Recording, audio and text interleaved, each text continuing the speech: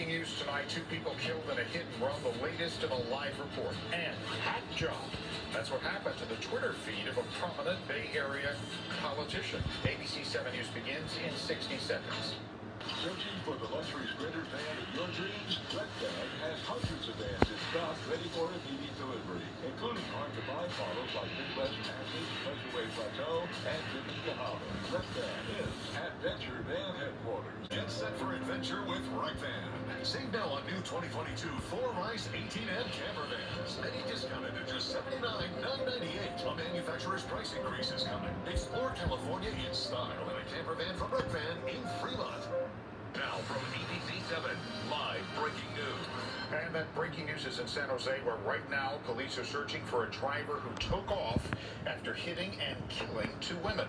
The city now surpassing more than a dozen pedestrian deaths already this year. Good evening. Thank you for joining us. I'm Dan Ashley. Tonight's incident was in East San Jose, not far from a school. ABC 7 News reporter Amanda Del Castillo has for years been tracking San Jose's efforts to improve road safety. She is live now from the scene. Amanda. Yeah, Dan, tonight 2 women were hit and killed while walking here along Ocala Avenue. The crash happened just outside of Ocala's STEAM Academy. It's a middle school here in East San Jose. When we first arrived to the scene at around 7:30 tonight, personal items, including the women's shoes, were